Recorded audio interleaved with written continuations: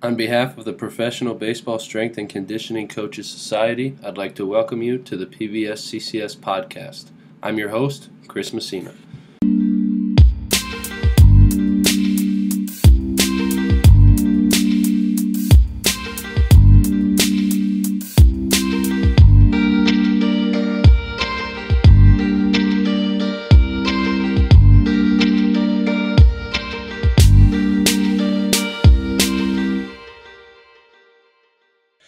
All right, everybody, I'm here with Andrea Hayden of the Minnesota Twins organization. Andrea, thank you for coming on. Appreciate your time. Tell the listeners about yourself, if you would, please. Yeah, thanks, Chris. Thanks for having me on. Currently I'm the Major League Assistant Strength and Conditioning Coach with the Minnesota Twins. I'm getting ready to enter into my second year with them right now. And tell me your journey to this role. I know last year you were a fellow in the position, but what is your journey to this role prior to that? Yeah, absolutely. So I kind of describe my journey as untraditional in every sense of the word, and never really followed the path that's usually handed out. So like right out in high school, school kind of came hard for me. It wasn't super easy, and sports are what kept my grades above the line. So right out of high school, I kind of just jumped into the personal training world. That kind of seemed the easiest route, and kind of seeing what was handed out there. And I kind of followed that, and after that, got a little burnt out with training the soccer moms, and realized I wasn't really following a passion and wasn't really doing everything that I feel like I had the potential to do. So, at the age of 24, I humbled myself and went to school with all the 18-year-olds, and went to a local university here in St. Louis called Missouri Baptist. There I received my exercise science degree, and was fortunate to get on an athletic scholarship to actually train their women's softball and women's track and field team. So that was like my first real exposure to training athletes and working with them. And I look back and think that I'm thankful I never really hurt anybody with the programs I wrote and limited knowledge I had. So knowing that, I knew I needed to get more and more. And I always felt like I was behind. Like I felt like being older and missing out on stuff. I really struggled with feeling like I had to catch up. And so from that, I kind of just started reaching out to as many coaches as I could, and really tried to gain knowledge from them. Thankfully, most coaches in our field are really friendly and kind to reach out back, and have a lot of phone calls. But after finishing my undergrad, I went and interned at Exos in San Diego. That was a great experience, and then made my way back to St. Louis, where I took the graduate assistant position at Lindenwood University. Finishing that first year there, I interned at the University of Louisville under Tina Murray and her really great staff there. She was kind to open up some doors for me with USA Hockey, and so some of that summer I spent doing some development camps there. While being at the camp, I met a coach who was working with the Chinese women's professional team, and so I actually finished up the rest of my summer over in China working with their women's hockey team. Made my way back to the U.S. and finished up my second year with Lindenwood as a GA. We had some shifts in our department about October of my second year, which opened up a full-time position, so I got an opportunity to step into that full-time role. Finished my master's in human performance, and then just stayed on full-time. And then it wasn't until February I received a phone call from Ian Kadish, who's the director of Minnesota Twins Strength and Conditioning, and we talked. And 5 days later, my car was packed up, and I was headed down to spring training to jump on that. So, like I said, untraditional in every aspect of it, but I'm really fortunate to be where I am. Very untraditional. Do you play any hockey? Do you get on the ice at all? Oh no. Oh, you just No, just you train. don't I was hoping that I was hoping that you played a little bit. We could talk about that instead, but no. Oh no, I love it. Big fan. So if you don't want to talk about it, we don't have to talk about it. But at winter meetings when we met, Ian did confirm that you are officially the first female major league strength coach, and so huge kudos, absolutely awesome, congratulations. It was like pulling teeth to get you to say it, and you're very humble about it. But it is an enormous deal. So if you want to talk on it, you can. If you don't and you want to just brush to the next point, it's totally up to you. I just want you to feel comfortable one way or the other. So I'm going to leave it up to you. I appreciate that. Thank you. No, it is an honor. And I do try to stay humble because I do see it as still my job. And so I do know that there hasn't been a female yet. I know that'll change as we keep going. So I appreciate that. That's a kind word. I do know it's still my job, and I love what I do, and I don't think gender makes me better or worse at what I do, so sometimes I forget to it.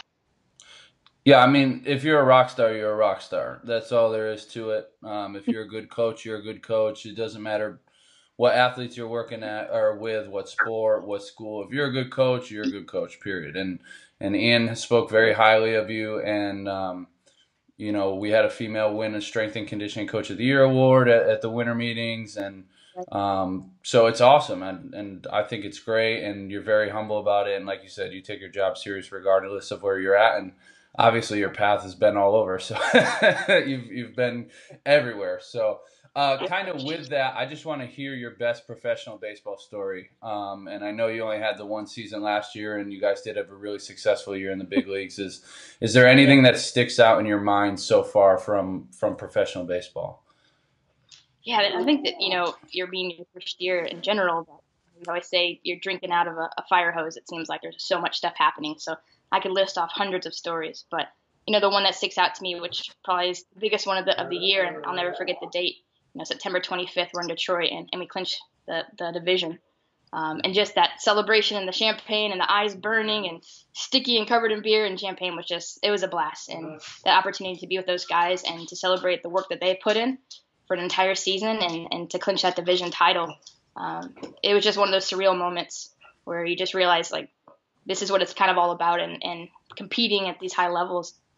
It was just a really special moment that I won't forget, and I can still visualize and picture it, and I can still smell the champagne and all that stuff. So that was a surreal moment, and made me just fall in love with the game even more. Yeah, that's really cool that you get to kind of see the culmination of all that work really, turn into something tangible and awesome for you guys. And it was a great season, and you guys have a good team moving forward, and I know you guys have a good manager, and Ian is awesome as well. So it sounds like a lot of good things coming out of Minnesota for sure. So any Twins fans listening, they should definitely be excited for the future over in Minnesota. Absolutely. So what do you believe in within strength and conditioning that others think you are crazy for believing? Yeah, I kind of think of two things, one maybe on the more practical side, and then one kind of going into the personal side. But practically, I know the constant debate of arm care and, what's the typical way that has been done previously with, the high band reps and dumbbell work, empty cans, all that stuff. So I think the more I jump in and get involved and the more I'm learning, I kind of have a hard time thinking that is the best bang for our buck in a sense. And I kind of see that with the dumbbell work, we're really activating a lot of those deltoids and those traps and those scalenes and not really activating that cuff work as much. So we really focus on three big things, the scap on rib. How well does the scap upwardly rotate around that rib cage? The ball and socket, what is the humerus head? Is it able to move within that joint? And then rhythmic stabilizations, how strong is that posterior cuff? Is it able to stabilize that humeral head? So we kind of focus on those three things for our arm care. But, we can always make the argument that, all training is arm care to some degree. So I think that maybe is more on a newer cutting edge of thought process. And then personally, and you kind of talked about it a little bit, but, the most common question I get is like, what is it like working in that male-dominated industry? And I kindly and politely ask them if they know what the definition of dominate is, and that definition is commanding and governing and controlling and superior, overlooked, overshadowed. And I don't let anyone have that type of relationship, with me. So I say that I don't work in a male-dominated industry. I work in a male-majority industry. There's just more of them than me. So I think it's really important that we're being aware of our vocabulary and what we use it and what we label things. I'm not naive to think that gender discrimination doesn't happen, but that just hasn't been my story or my experience, so I can't speak on that. I can only speak on how fortunate I've been to be around some really incredible guys that have always supported me, never made me feel less than or less valued. They've always included me, always appreciated me, never felt second class to them. So I think it comes down to how we carry ourselves as women, building the right relationships, being great at our craft, and then, pushing those doors open ourselves. Yeah, those are both awesome points. And like you said, if you build relationships with the players, like they're going to like you regardless of, who you are. Especially in baseball, I think guys get a bad rep for like being bad people sometimes. And like when you get to know them, like they're awesome dudes and, they treat everybody well. Like they're going to joke around with you and that means they like you. Like if they pick on you, you know what I mean? It's not like, oh, she's a girl, we're going to pick on her. Like they look at me and they're like, oh, that guy's a meathead, let's pick on him. Like, it doesn't matter to them. Like, if they pick on you, they probably like you. So it sounds like you're doing an awesome job over there. And like I said, Ian speaks very highly of you. And then with the arm care stuff, like, for you, I think it's good because you kind of have an unbiased view. Like, some people got into baseball early and then they've been around, 10, 15, 20 years, and all they've known is that kind of old school arm care stuff. And I think it's kind of evolved beyond that, our understanding and our knowledge. And so for you, like, it was your first year and you had no like preconceived notions or anything. It was just like, all right, what do we got? And like, Ian is on top of his stuff. So Ian is probably like, no, listen, this is how we're doing it. You're like, all right, well, it makes more sense to me anyway. So both very good points, very good talking points. So what do you think makes a strength and conditioning coach successful? Maybe in general, and then more specifically in a professional baseball setting. Yeah, I think success in general is like the accomplishment of an aim or a purpose. And so I think defining success is always different for every individual. Like in a general sense, I guess like I've been really fortunate to be at different levels. So whether it's the private sector, NAIA, Division II, Division I, Olympic, professional, and I can't say that one was more successful, but I can say that each one played an intricate role into the position I'm in today. And so with that being, that's my success. It's just taking everything I could from each one of those opportunities. But if I was to really pinpoint like one thing that I think looking back has been like a backbone to all that success in a sense would be my network and the power of networking. And I have been so fortunate to have people that are willing to put their name on me and vouch for me and speak on my behalf. And I do see this in the most humble way, that I've never had to formally interview for any position, any internship that I have. It's solely been on a network, and when I was in my undergrad, like I said, I felt behind. I felt like I'm coming in real late. I got to figure out how I can catch up quickly. And so at the time, like LinkedIn was really new. So I, made a LinkedIn account and just started searching for strength coaches, and just desperate for anyone that would jump on a call with me, and I could ask them questions. And, from there, typical strength coach, I made an Excel sheet and interact with the people that I talked to and their contact and last time I reached out to them, and then maybe a couple of points that I learned from them or something that I was going to work on that they challenged me with, and kept that evolving Excel sheet going. And I still use it today. Like as I'm meeting more coaching, we just get back from winter meetings and I got a chance to meet a lot of new ones, add them to my list and make sure I keep in touch with them. But, when I reach out to them and ask them questions, it was never in the interest of seeing if they would offer me a job or throw me a line. It was just, desperation of learning. And so I think that any opportunity I've had has just been boldness of reaching out, and then, hoping they see value in me as well. The two-way street of networking, and then they've always vouched for me, which has been really, really, really helpful. So I think on the general setting, network has always been like what has been the backbone of my success. And then considering more of a professional baseball setting, like I said, I'm still new to it and still learning and trying to grow as fast as possible. And I think Ian did a great job at speaking at the winter meetings on this topic too. But I think we're headed kind of in a new direction that extends beyond just the skill set of our basic training as strength coaches. And we need to spend more time really knowing our assessments and movement assessments. I think we need to start assessing movement quality and movement efficiency and tailoring it to both the pitching and hitting mechanics, and then communicating that with the players in the weight room. Are we using proper movement assessments that give insight into what's going on within the swing and throwing characteristics? Because if you look at pitching mechanics through that movement assessment, you'll see a better understanding of, things like their pitch command and velo and arm care, and spin rates and other things like that. So I think we need to start really looking at our movement assessments. And this could help bridge the gap between, our hitting and pitching coaches and open some really great doors for good communication.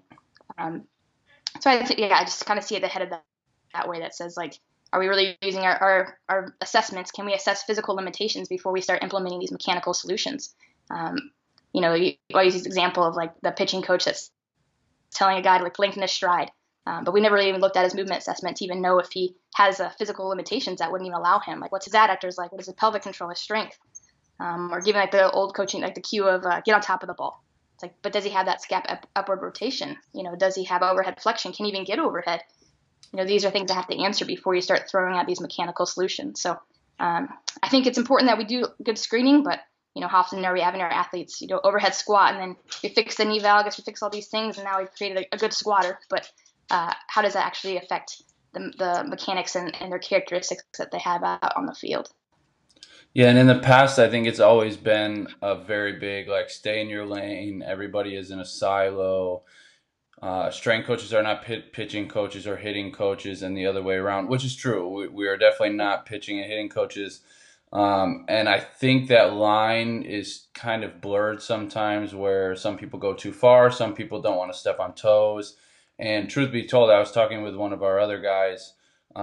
We thought Ian's presentation at winter meetings was kind of that perfect spot where strength coaches should be. Have an understanding, have an idea of how to assess and correct and how to have those conversations without the pitching coach thinking, oh, this guy wants my job now. Like, okay, go ahead, you run the pitching show. Like, no, it's not like that. Like, this is just what I know from a physical standpoint, and this is how we can help with the mechanics. And I think he was like spot on right where strength coaches should be.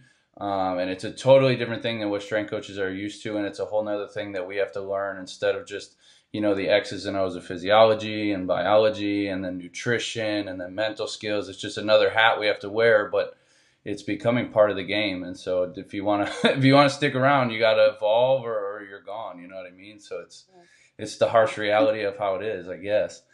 Yeah. I think at the winter meeting, one of the presenters gave an analogy as like us being the pit crew. And that's just like a perfect picture of knowing we are. Like, can we be generalists in every space and know a little bit about everything and be able to speak the lingo and have a big part? Because I think we are undervalued, underappreciated, but I wonder how much we do contribute, outside that weight room. And that's like what I consider a lot of my responsibilities. When you're an assistant, you wear like a lot of hats. You're not just assisting. I assist Ian, obviously, and I take care of those players, but everyone in that clubhouse, my goal is to somehow serve them in some capacity. And so bridging that gap with language is a big part. So learning as much as I can from pitching coaches and hitting coaches and our ATs and PTs and nutritionists. And there's so many resources that I think we have to tap into, but not just, talk. We can, like we always say, we can talk about programming anytime with strength coaches and you can talk the lingo with them. But, outside of that field, can you contribute and can you be valuable to an entire clubhouse and not just your weight room and not just your little department? Yeah, that's really well said. And I like the idea of serving everybody. Everybody kind of comes to you at some point with something, whether it's pitching coach, hitting coach, manager, players, ATs. And if you can help them, like you leave a good impression in their mind, they're like, okay, that person's good at their job. And even if it's something that has nothing to do with our job, but you can help them out, like they're just going to look at you in a better light anyways. And then when something actually does come up that's relevant to your job, like you have that on your side. So I'm right there with you. Do you have any advice for others in the field, maybe young coaches that are just kind of getting started or even older coaches that have been around a while, just anything that you think is relevant?